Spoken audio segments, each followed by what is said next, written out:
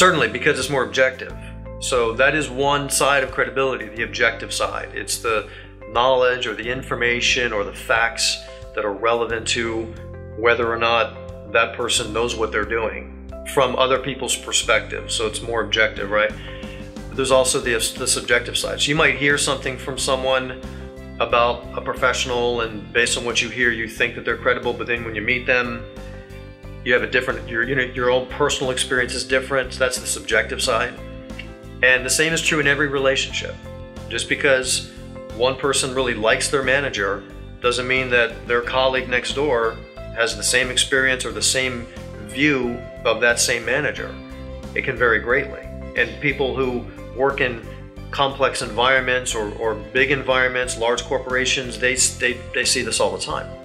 But they also don't always know what to do about that. And certainly managers don't always know what to do about that. How do I get everybody on my team to not only view me as credible, but to act in accordance with that idea that I'm credible, as well as build it over time. So it's not just you have it and you're done and you've reached the pinnacle. It's a constant process. It's a constant evolution within the relationship, which is the same thing that is true about the dimension of partnership. It's not like you get there and once you're there, you're done, you're fine.